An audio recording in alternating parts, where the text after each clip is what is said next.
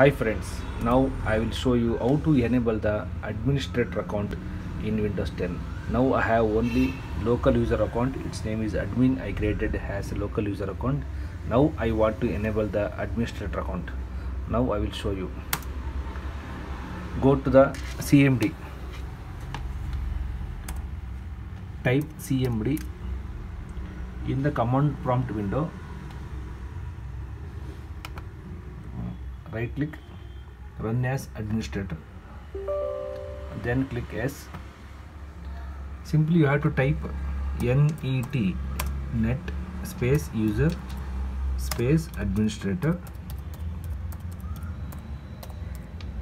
space /active :YESS. If you want to enable the administrator account, you have to type yes. If you want to disable the administrator account, you have to type no. Now the administrator account is enabled. Now we will check it. Windows L S.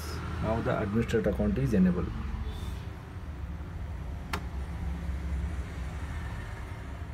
Thank you.